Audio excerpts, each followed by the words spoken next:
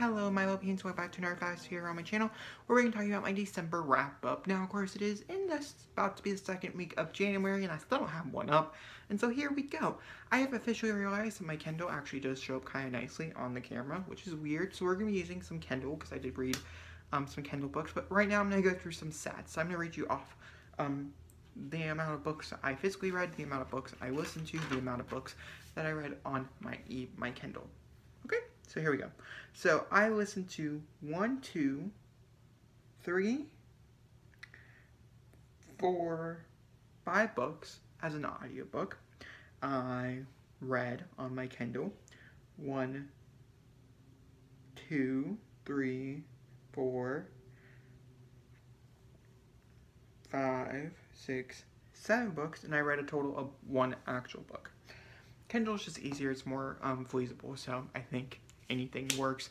Now a lot of those were graphic novels, so audiobooks and graphic novels, they kind of weighed out this month. I did this month try to reach 100 books. I overpassed that goal, so that's pretty cool. So I did kind of do the whole cheat and go. Well, here on YouTube, people still like to say where you read a whole bunch of like short graphic novels.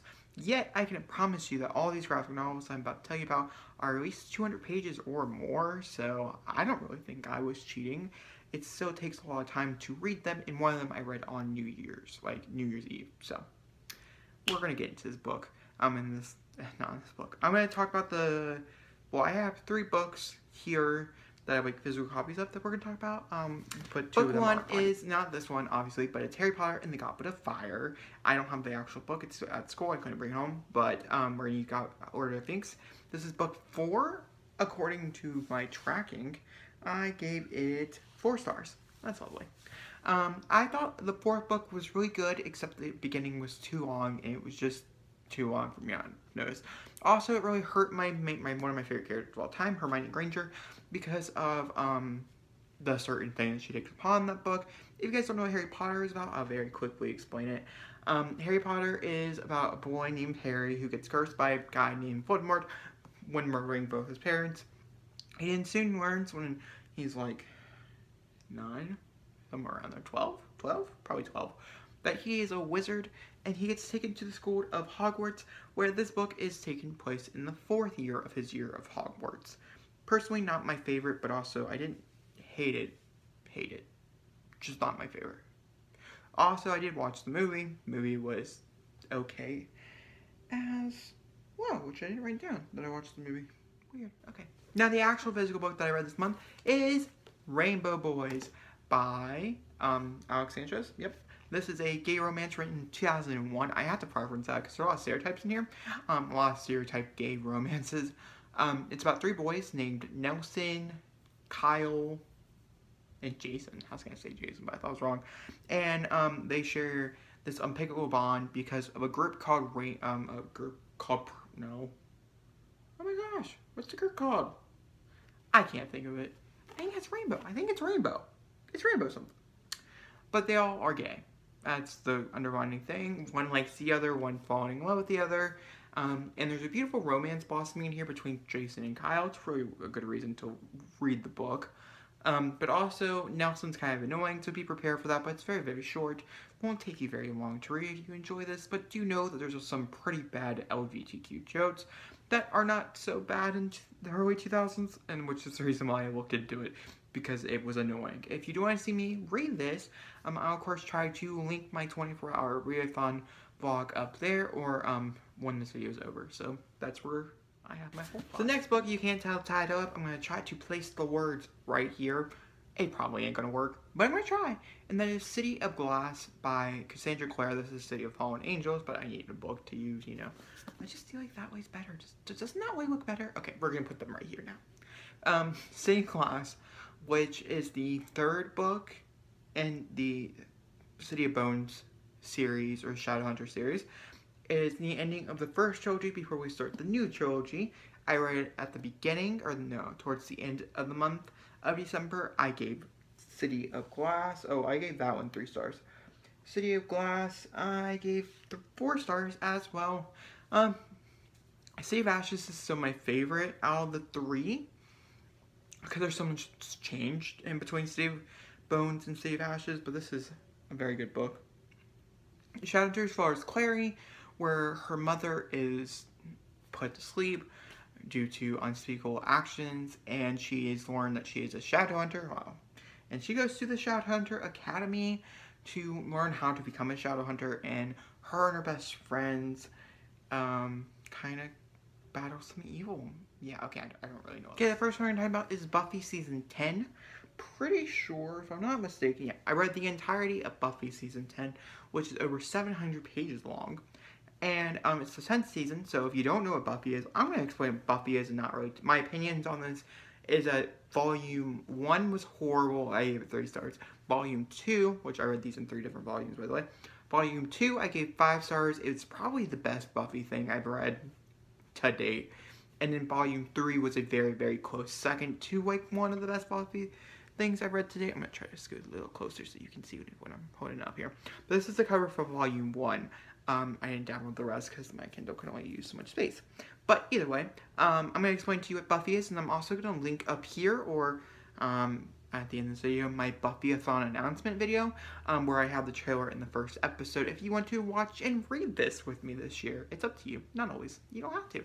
But with Buffy the Vampire Slayer, it's a story about a girl named Buffy Summers who is chosen out of a curse, people would like to say, yeah, I'm going to say it's a curse, to become a slayer, to hunt all the demons and vampires and horrible things in the world that can go hunt and go on at night, like the things you scare you underneath your bed.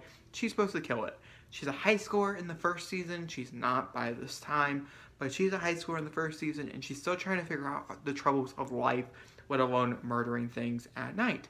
Not really murdering, vanquishing, I guess is the better word. Getting rid of. The 10th season takes place many, many years after that. 10 years. Actually, it's probably even longer than 10 years after that, because of all time jumps and stuff. And she's now a grown adult, and a lot of things go haywire. But also, like, if you've been following the series, it's very cute, very funny. I do recommend that you would check out Angel and Faith. It's different. It's a spin-off of Season 8 of Angel. And it's Season 8 of theirs, or it's Season 9, I think, of theirs. And I only recommend you do that, just for the simple fact that there's some spoilers for that season in here. I read it a few months ago, so yeah, okay.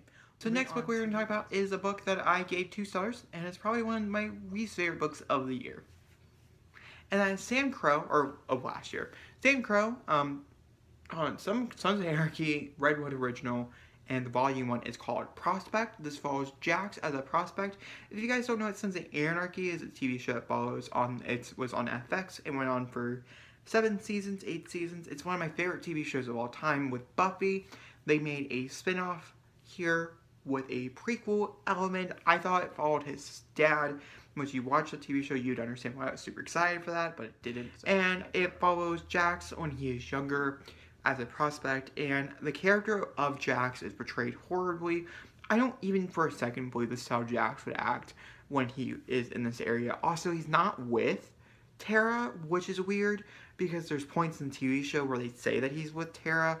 You would have to know the characters to understand what I'm talking about. And so there's just a lot of it that was wrong. They used the F word way too many times just because they could. The violence was over-impacted because I don't even know why, to be honest with you. And there's just a lot about this novel that I really, truly, despise. I'm not reading the next one. But it's a dishonorable mention for my wrap-up, sadly. Alright, I will talk, I'll get back. What we're going to talk about is Spider-Man and Deadpool. This is Spideypool, as I like to call it. It's a white cover, and so, it's not going to really pop up here on the screen, but I'm sorry about that, but I'm holding it up anyways. Spidey and Deadpool follows Deadpool, Wade Wilson, and Peter Parker, Spider-Man, by the way, that's the one we're following here. So when Peter Parker is a businessman, has owned its company and things like that, and he is to be told by Deadpool, by the devil-ish, devil-esque, that you have to murder him and I'll give you a bunch of money, you know, the typical Deadpool, Wade Wilson thing. But the thing here is, Deadpool has no idea Spider-Man is Peter Parker, so he goes to murder Peter Parker only to fall in love with Spider-Man. A lot of people say he doesn't fall in love. I'm on the train he does, so don't listen to them. They're liars. They're lying to you, I promise. And it's just an adorable romance, I have to say. It's so cute, but also kind of annoying. I love them so much together. It's one of my favorite like ships out of the whole entire MCU. Is Spidey Pool and things like that. It's amazing. I enjoy it so much, and there's so much about this romance that I think it's just so quirky and so cool and so funny that I just can't not recommend it to enough people, to be honest with you. If you enjoy comic books, I highly recommend this one in particular. This is all dedicated to Spidey Pool. When I figured out they made them, because I used to find these like spreads on the internet of them being super cute together. I'm like, oh, where is this from? And me actually being able to read them in context, it makes them not as funny because like you don't read them like on Google when you're looking for ship things. Yeah. I don't know. It was super cute. I highly recommend it. It's probably one of my all-time favorite. It was just so pretty, guys. I loved it so much. Alright, we're gonna move on. The last graphic novel that we're gonna be talking about today is Young Avengers by Alan Heinberg.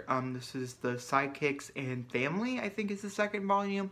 I'm gonna show you Sidekicks for picture-wise, but I read both of them this month in the completed collection edition that I don't have anymore, that I borrowed from my library, but I did go ahead and purchase them separately because it's too expensive to purchase them together. This follows several different Avengers kids as they become superheroes. The reason why I picked it up was because the first gay romance in the MCU is between these two particular characters, and then they did several other characters from like X-Men and things like that that had blossomed into a gay romance as well. But these are like the two originals and are part of Young Avengers. And honestly, I didn't really like it. I liked the first volume. It was very intriguing and things like that. The first volume is 170 pages. And it was very intriguing and it kept my attention the whole time. But I was also kind of annoyed with it in certain aspects and stuff like that. The second volume, which I rated so much lower, the second volume, which is technically the one I read today if we're going by, like this month, if we're going by actuality, I gave the whole collection 4 stars. So the first one I think probably rated like a 3.5 to 4. The third one, the second one was like a 3, the 2.75. It was just really annoying and I didn't really enjoy it that much. I have heard there's another series called Young Avengers, also written by another openly gay gay writer, and I'm tempted to pick it up and see if that's what I was looking for. I picked this one up in a whim, and I'm kind of regretting my life choices, but you know what? We're here to talk about it, so that's what we're doing. But yeah, I don't really know how I feel about Young Avengers, to be honest with you. If I would recommend it or not, I do know that this is probably where the series is going. If you watch the movie series, with Phase 4, Phase 5, Phase 4. I'm pretty sure they're going into Young Avengers after Avengers Endgame, but I guess we'll have to soon to find out, which is one of the reasons why I did read it. But we're going to move on. The last ebook that we're going to be talking about is an actual it's an actual book, and that is The Sweetest Kind of Poison by Katie Weismer. I read this towards the end of the month for my second read of the year. I read it back in September. I gave it 5 stars. The second reread, I gave it 5 stars. I wish I could rate it higher, to be honest with you. It deserves all of the stars. It's my favorite book of the year, I'm pretty sure, and of last year, and it is so beautiful. It follows a girl who falls in love and then slowly has to come to realization the boy doesn't love her and he's kind of an asshole, and then she realizes how she can redeem herself from that, and it's just a cycle. I'm planning on doing a whole actual review of this, sit-down review, because I think it deserves the attention, and I want to exploit the attention of The Sweetest Kind of Poison. It's a beautiful novel. If you love poetry, it's a poetry. It's written in verse. It's just gorgeous, and I couldn't recommend it enough, to be honest with you. And so, yeah, that's my opinion on this. This is a 5-star read. So last 2 books we're going to be talking about, they're going to be popping up here on the screen over here, so just be prepared for that, but we're going to get straight into it. So guys, the first book we're going to be talking about is Whiskey in a Teacup by Reese Witherspoon. I listened to the audiobook. This is a memoir for Southern culture, which I had no idea when I picked it up. I gave it 3 stars because I think it utilized what it was made for, which is Southern culture, but ultimately I did not like the book. I'm not a Southernist. I grew up in the South, basically, like in Kentucky and like Tennessee and things like that. That's where like I'm from, so it makes sense that like maybe I'd be attracted to this book. But I honestly read it because I was in a Riesler spring kick, and it was really short, and it made me want to DNF it at an hour in, which does not happen to me anymore. I read the whole thing. I just didn't like it. Just not my favorite. But if you're into all those different things, also like I don't know. I don't really know who I recommend it to. Somebody who really wants to know about this. There's a few cool things about Southern culture and things like that that I had no idea that were really interesting, really intriguing, but there's a lot of it that I just didn't really like. So alright guys, the next one we're talking about is Seven Husbands of Evelyn Hugo, which I read at the very, very end of the year towards Christmas time, and that, my friend, was amazing. The hype is worth it. It's a 5-star read. It's about a girl who gets taken into an interview to go interview Evelyn Hugo, who is a famous, very, very, very famous movie actress from old Hollywood. The whole book is written basically in flashbacks of Evelyn's life, and it is beautiful, it is gorgeous, and I just don't want to give too much away. You should read it. It's by Taylor Jenkins Reid. It's beautiful. It's beautiful. Can I say it's beautiful again? Because it's beautiful. I literally cannot wait to listen to the audiobook again. I highly recommend the audiobook. It was gorgeous. Alright, we're going to move on to the next one. The next book we're going to be talking about, actually the final book on my list that we finally get to talk about, is The Grown Up by Gillikin Flynn. This is a short story about, I'm not going to tell you too much about, but it's about a girl trying to figure herself out while a whole bunch of crazy stuff happens. It's very adult, but it's super good. It's really short. It's only like 80 pages long. So yeah. But guys, that is what I read this month. I read a total of 15 books, I'm pretty sure. I think we just went through, which is a lot of books. And I was impressed with most of them. I would say my average rating is probably about a 4-star, maybe a 3.5 for this month, which is a pretty good average, I'd say.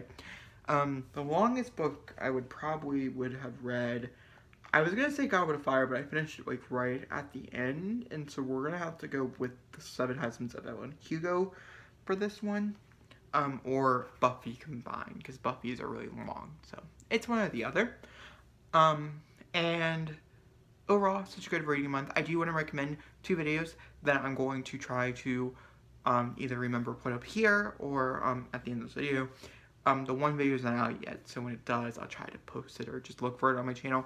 These, I try to read 100 books at the end of the year, or try to get to 100 as like I have like 17 books to go, and so I did a 24-hour readathon right before I left school, so I will link that one. That vlog is up, and the 7 and 7 vlog will be soon coming up as well on my channel within the next like 2 or 3 days.